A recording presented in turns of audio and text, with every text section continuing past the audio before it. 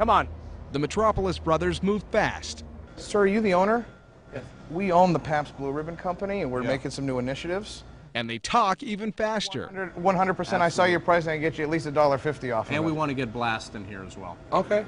Since buying Pabst Brewing and all of its beer brands last year for $250 million, the brothers have done lots of guerrilla marketing.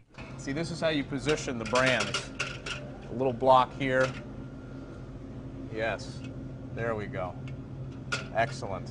But they've also recruited a celebrity friend, Snoop Dogg, as a pitchman and partner in Blast by Colt 45, a fruity alcoholic drink which Snoop sings about in a new song. He just launched a new album. We've been doing launch parties. We've been integrating his team and our team He's to an get insane on Twitter, partner.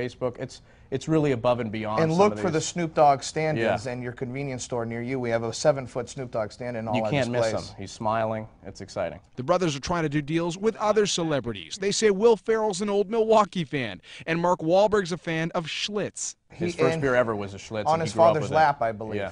And with the NFL season on hold, football players may be free from league rules limiting their alcohol endorsements, and the brothers are talking to some of the league stars about deals. Right. Reggie Bush, Jeremy Shockey, Ray Lewis. You know, there's different people that are Warren pretty Sapp, interested. who's Warren retired Sapp. now, but he's a huge Colt 45 fan. In the meantime, the guerrilla marketing continues. We're always giving that value back to the consumer. Our competitors don't like to do that. Do you guys like working together? You finish each other's sentences. He's the boss. He's older, so So I listen to him too. It's a back and forth thing. We complement each other, which is great.